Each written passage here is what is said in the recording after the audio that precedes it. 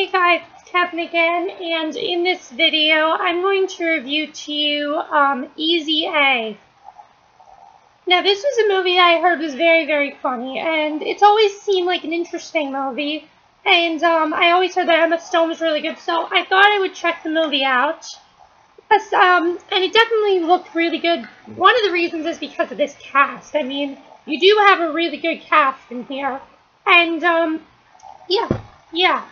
So, I checked the movie out, and I gotta say that Easy A is hilarious, it's heartfelt, it's one of the really cool things I've seen in a long time, and I really enjoyed Easy A. It's really good.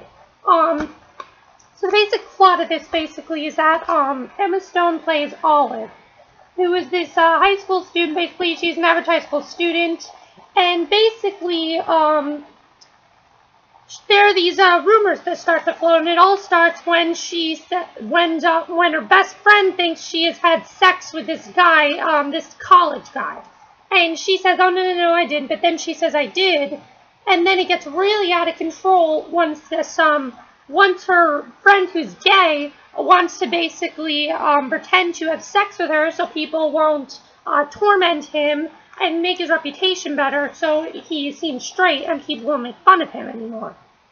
So she basically does it for a one-night stand, but this basically gets out of control because then more guys want her to do it, and eventually, more guys want her to do the same thing to them, basically, to help them out. And basically, it gets crazy and people start calling her a slut, and soon she is like a social outcast at school. Well, at the same time, though, their English teacher, her favorite teacher, Mr. Griffiths, is basically, teaching, the Scarlet Letter, which was this story about this girl, who I guess was like 1800s. She basically had to wear an A on her clothing, and the A stood for adultery, and she basically starts doing the same thing. And this basically makes her a social outcast at school, and it just gets really crazy. And yeah, so that's a basic plot, but there's a lot more to it, and I definitely did really enjoy it.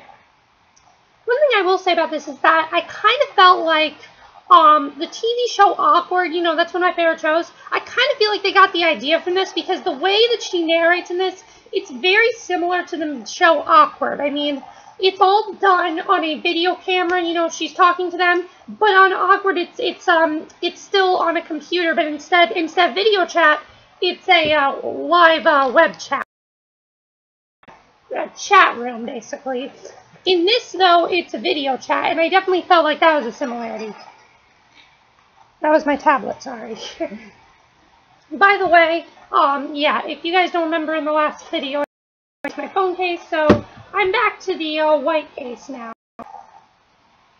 But basically, yeah, so things start to get out of control. And the other thing that I thought that was similar to Awkward was just the way it was a lot like Awkward in that it's a comedy and a drama. It's both. And do you guys kind of see that similarity? I mean, these both came out at the same time, 2010. So, was it year 2010 or 2011? Let me think about that.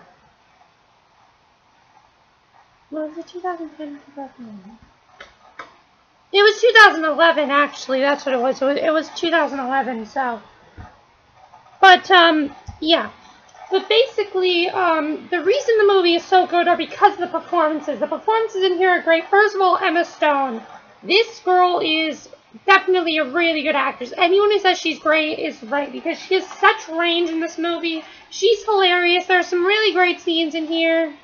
There's just one scene that's very early in the movie, which basically gets this card, and it has a song Pocket Full of Sunshine. In the beginning of the movie, she hates that song. But then days go by, and you see that she starts to love that song, and she's dancing to it. That scene right there is just a very simple scene, but it's very funny. She also had such great comedic timing, and I thought she was really great in the movie.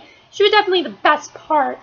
Then you have, let's see, you have Amanda Bynes, and it's very bittersweet to watch Amanda Bynes, because, I mean, we all know what's going on with Amanda Bynes, but she was great in this movie. She basically plays a very Christian girl.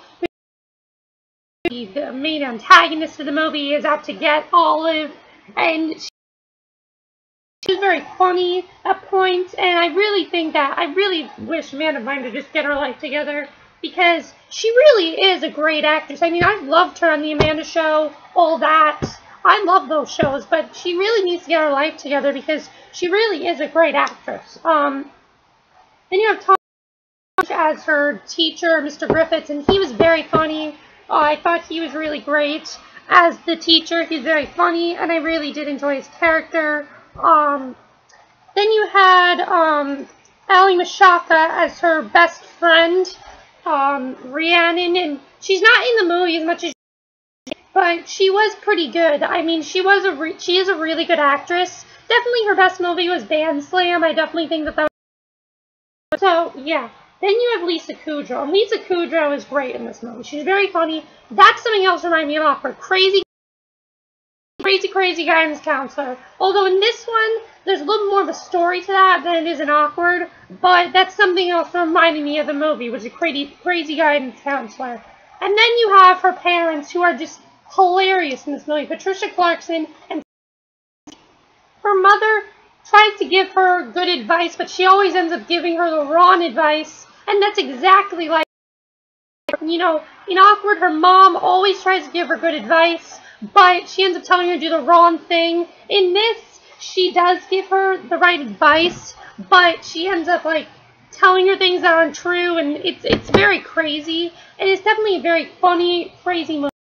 Overall, I really did enjoy Easy A. It is very funny, and, you know, if I tell you anything else, I'm gonna ruin it, but the one thing I did like were the 80s references. I wasn't born in the 80s. I mean, I was born in 1998, but my parents have exposed me to so much 80s stuff that, like, my life is basically, you would think I was born in the 80s, because I've been exposed to so many 80s movies, so many 80s music, because my parents are just, they were teenagers in the 80s, and they play 80s music all the time. Like, half of the music they play is 80s music. If it's not 80s, it's country.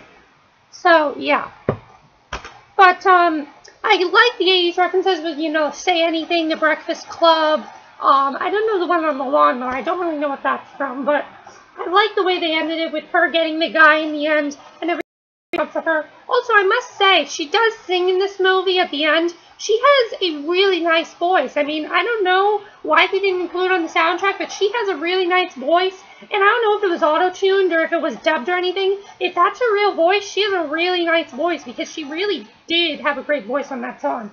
But yeah, overall, I really did enjoy Easy A. It's very fun. It's a very fun movie. You just watch it, you'll have a really great time, and you'll really enjoy it. Okay. So that's it for my review of Easy A. I hope you enjoyed it. Let me know what you guys saw of the movie, and I will see you guys next video, which I'll either be watching either Donnie Darko or Terry. So see you guys for one of those movie reviews. So see you then. Bye.